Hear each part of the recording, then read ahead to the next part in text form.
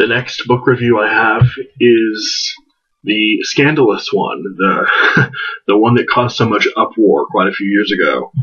It's The Closing of the American Mind by Allan Bloom. And it actually has a subtitle that is not on the front. Let me see if I can find it, because How Higher Education Has Failed Democracy and Impoverished the Souls of Today's Students. So, obviously not a book that's coming to you without strong opinions of its own. Unless you were attending a university when this book was published, or have a special interest in the ongoing dialogue that we call the culture wars, The Closing of the American Mind may not have been on your radar, may still not be on your radar. When it first came out in 1987, it caused quite a fracas and became, I'm sure to everyone's imagination, including Allan Bloom's, to quite the surprise. I'm sure he was not expecting his book, this little, sort of unprepossessing University of Chicago professor, to written this national bestseller. After all, it is about, the sort of debilitating effects of Heidegger and Nietzsche on higher education. And it's sort of interesting thinking about a book like that becoming a bestseller today. This may only serve to bolster Bloom's case that the liberal attitude of openness has gone a few steps too far. Or it might be the direct effect of Bloom's voice, which is, despite what any of his intellectual confreres say, by turns elitist, rankly unegalitarian, and possibly anti-democratic in content. In tone, he often comes off as the curmudgeonly old grandfather shaking his newspaper at you and telling you to get off of his lawn. I personally have no problem with the elitism or the anti-democratic attitudes when it comes to teaching. There are, quite simply, some books that are better than others. And some ideas that are better than others. And having to pretend otherwise is simply to play the ostrich's game of sticking our heads in the sand. The better books should be taught for the moral education of students, while inferior books should be set aside, surely to be picked up by many people who, after graduating from university and having been introduced to the greats, will choose to read pulp instead. I, like Allan Bloom, regret that recent American culture has lost the sense of education as a kind of moral training. Bloom's critics, however, also do him the grave disservice of hitching his tone onto the wagon that is the content of his argument. Who's going to take this cranky old man seriously, who sees an uncontrollable sexual release in a young teenage boy unashamedly gyrating his hips to rock and roll, or who unabashedly and unashamedly blames affirmative action as one of the contributing factors in the decadence of the contemporary American university, and whose explanation of the breakdown of the American family, if there is indeed such a thing, is quite charitably described as old-fashioned. Bloom's argument is really large and multifaceted, and I don't think a review of the size that I usually do, 8 to 10, maybe 12 minutes on YouTube, 600 to 1,000 words written, could ever really deal with his argument in all of its complexity.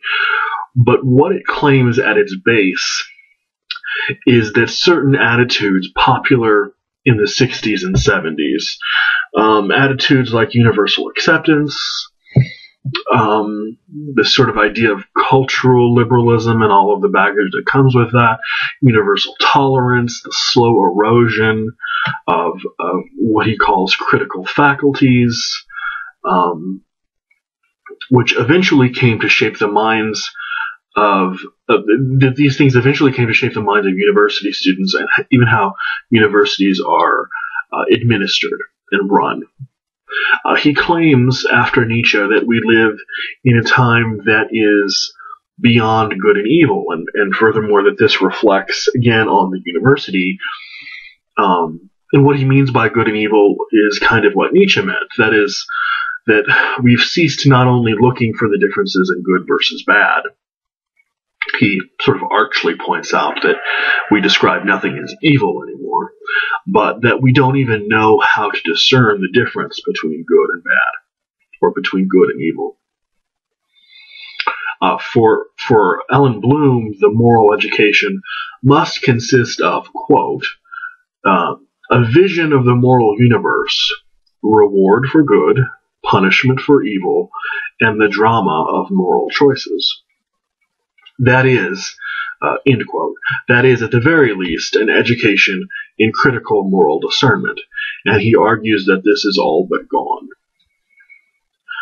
He claims, dubiously, I think, that he noticed a steep drop in the number of students who were interested in the great books, capital G, capital B, from the time when he started teaching in the United States in the early 60s to the time of writing this book, again in 1987.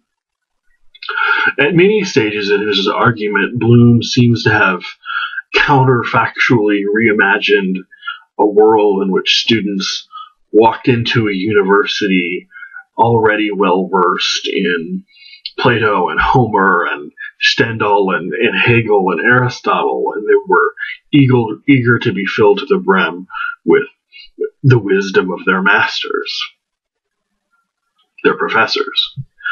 I think everyone was exposed to Homer in high school, but how many of us took it seriously? I mean, what Allan Bloom would call seriously.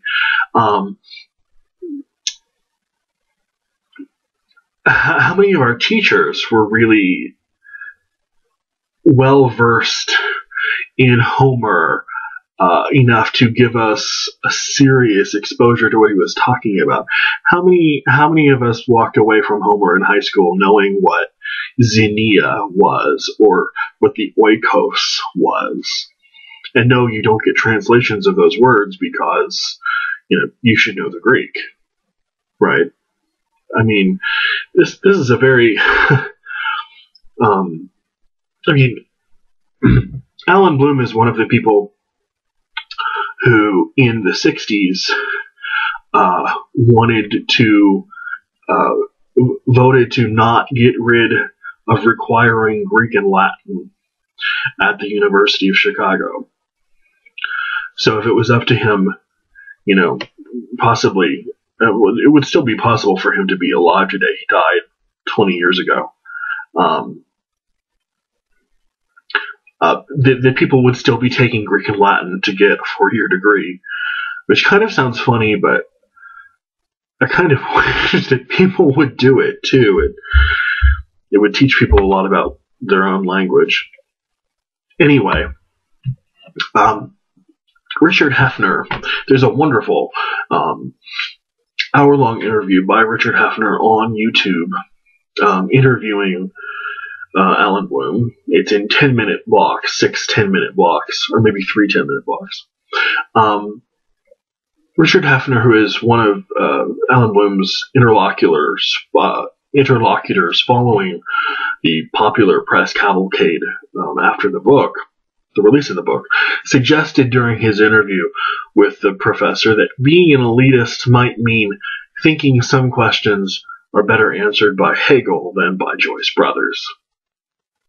And I think by that measure, I would imagine the vast majority of intelligent people are, in fact, elitists. Knowledge properly used and appropriately fostered quite simply makes you a better person, I think. I know that's why I read. It's largely an exercise in self-betterment.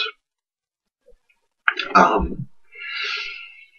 have to say it is probably more of an exercise in self-betterment for me than it is in enjoyment and entertainment. I read to learn, because I know knowing more makes you a better person. It makes you a more well-rounded person, and that's probably why I read more than anything else. I think even the most obnoxious paladins of popular culture would admit that there is, intellectual territory that, maybe Oprah's book club hasn't yet broached. And that's really what Allan Bloom is saying here, and he got pummeled for it when he said it. You may vehemently disagree with much of what Allan Bloom says, or at least how he says it, which would put you in very good company. But this comes highly suggested for anyone who thinks that answers to life's highest and deepest questions deserve our most serious consideration.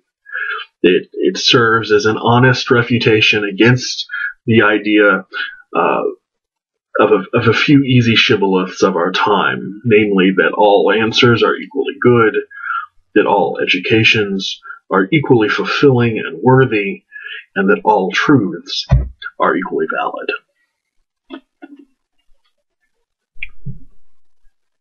Allan Bloom's The Closing of the American Mind. Let the comments flow.